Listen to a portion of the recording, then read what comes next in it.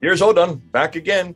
Good on you, Odin. Listen, one of the things that has been troubling an awful lot of people, and they've been asking us, they said, listen, give us some examples, You talked about the synoptic material, that the Quran, very similar to our synoptic gospels, that you have stories that are similar within the Quran, but obviously either written at a later date or written by different hands. Now, we don't have a difficulty with this in the New Testament because of the fact that we believe that they are written by different authors. We know that. We put the names of the authors out there. And we get accused of this all the time as Christians by the Muslims that see this, how can this be from Jesus? Who's Matthew, who's Mark, who's Luke, who's John? And our response is, well, that's a given. That is understood. They were there. They were witnesses, or they got it from the witnesses. That's why you get the same story, but four different perspectives. To us, that enhances the story because you're getting four different testimonies. Now, you're saying that the same thing exists in the Quran, and you're actually going to give some examples. They've been asking examples. Over to you. What are these examples that you've been giving us? So I will speak about Guillaume D's work, especially. So it's not my work, but as I already told your audience, I'm relying on very advanced scholars, and I'm making a sort of synthesis of what they did for the general public. And I've got here a very interesting example which is for me evidence that there were different authors, different scribes that were working on the Quranic text, and that they wrote it and rewrote it, added details, and so that there is evidence that there was an editing process and a writing process for the making of the Quranic text. Guillaume D, he wrote many articles in French and books also, but he also writes in English, and there is a very interesting article, you can find it on the web, which is Concepts and Methods in the Study of the Quran. That's in English for those of us who have to speak English. Obviously, we don't understand. That's very nice. Thank you for that. Go ahead. Sorry. I have taken two examples from this article, and I want to show to your audience in order to prove that the Quranic text has gone through an editing process. It is about, the first example is are the different narratives about the creation of Adam and Iblis in the Quran. We have variations that show us that there was an editing process. And there is also a very interesting discovery Guillaume D made. Actually, it was one of his students, Julien de Charneux, who made the discovery about the Mizan word in the beginning of Surah 55. So let's jump to the presentation. Let me share my screen. Okay, so by the way, if you hear some noise, I think it's one of my neighbors drilling his wall. So don't worry about the background noise. It sounds like a cow mooing in the background. He's drilling very hard on very tough concrete walls. But I'm hoping it will be done soon. So, but let's go back to the presentation of those variations in the Adam Iblis narrative. You find them in many different surahs, but here I have put together three different narratives that we find in Surah 2, Surah 38, and Surah 15. And we will see that we have differences, sort of discrepancies between the different stories. And I think those are proof, and I think Guillaume D also thinks those are proof of an editing process and a rewriting process. So in Surah 2, we have a very short passage, Surah 2, verse 34, about the prostration of the angels before Adam and the refusal of Iblis, which said, and when we said to the angels, prostrate before Adam, So they prostrated, except for Iblis. He refused, and he was arrogant and became of the disbelievers. And in Surah 38 and 15, we have different versions of this same story, and versions with added details. So, for example, in Surah 38, verse 71 and 15:28, the narrator has changed. It is not God anymore who speaks, but someone who said, when your Lord, instead of when we said to the angels. When your Lord said to the angels, I am going to create a human being from clay, and a detail which is absent from Surah 2. And in Surah 15, there is an added detail, which is the type of clay out of which the human being will be created. It is an altered black mud. And in Surah 15, in the previous verses, I don't remember the exact verses, but from number 20, I guess, it is there are details about this altered black mud. And other details that are absent from Surah 2. So when I have proportioned him and breathed into him of my soul, the same in Surah 15. And then we have almost the same as in Surah 2, prostrate before Adam, then fall down to him in prostration, fall down and the same. So the angel prostrated, the same, all of them entirely, except Iblis.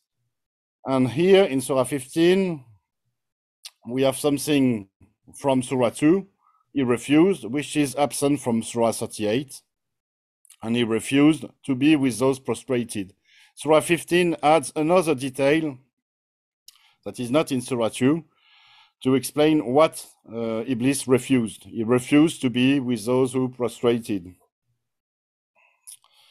And he refused, so, and Adam Iblis became arrogant and became among the disbelievers, kafirun.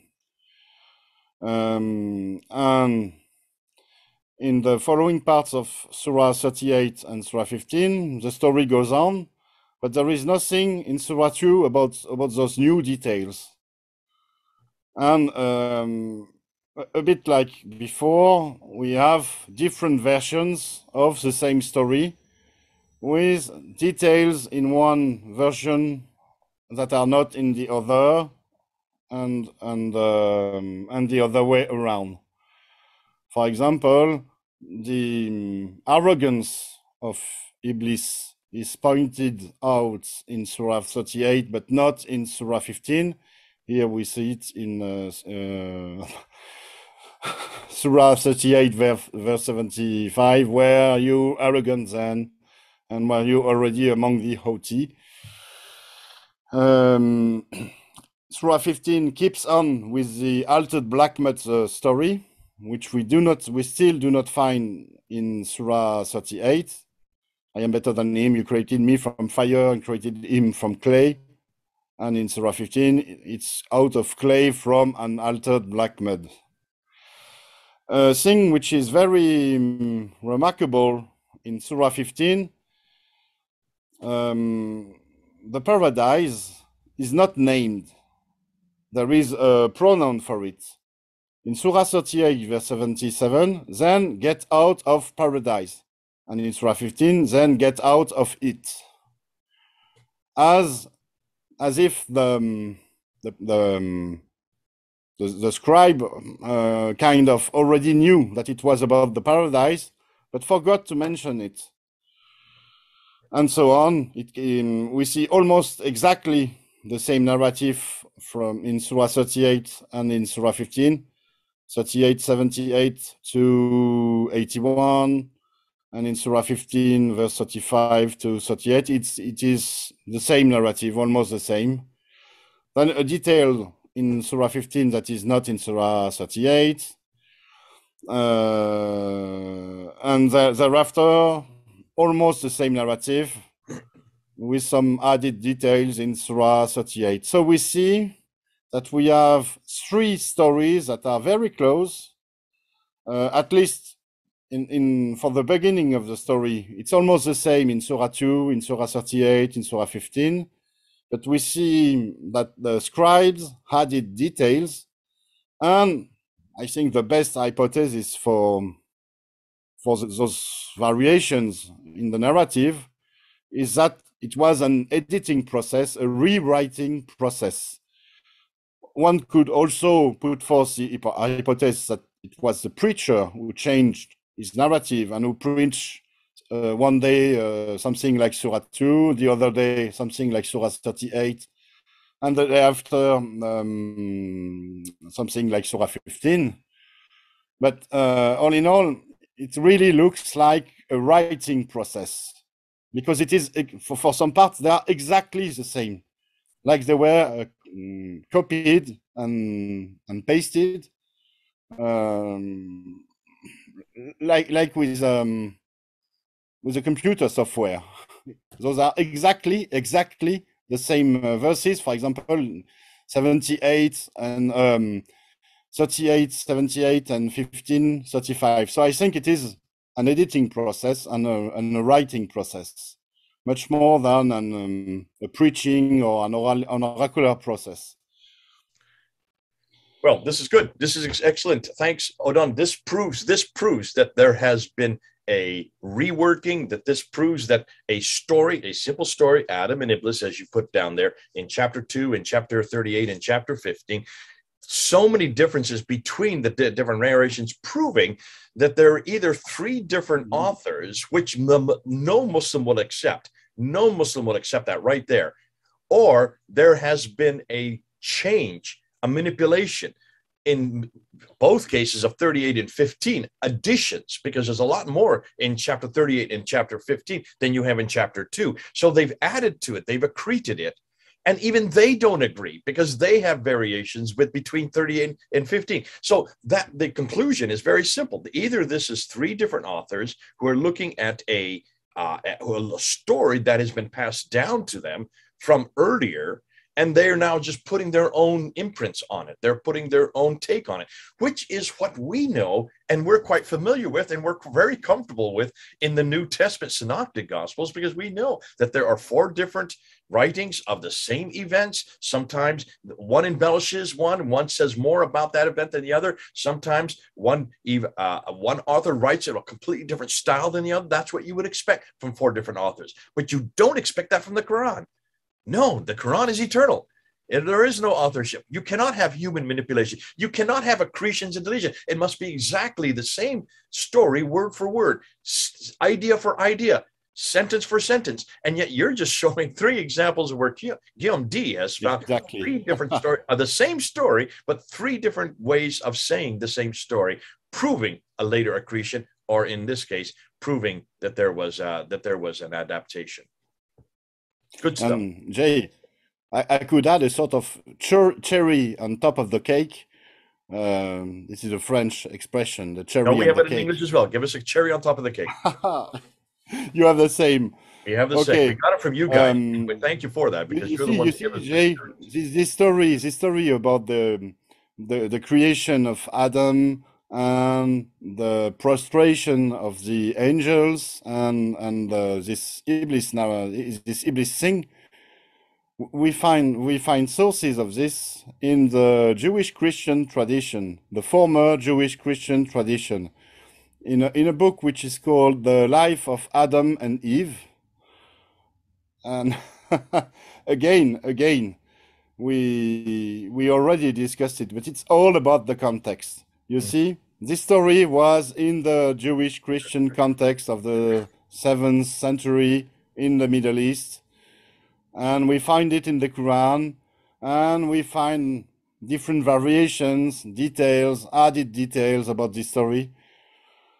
And so one can only come to the conclusion that the Quran is a text that has been made out of the religious 7th century religious context, and it has gone through an editing process, a writing and rewriting process.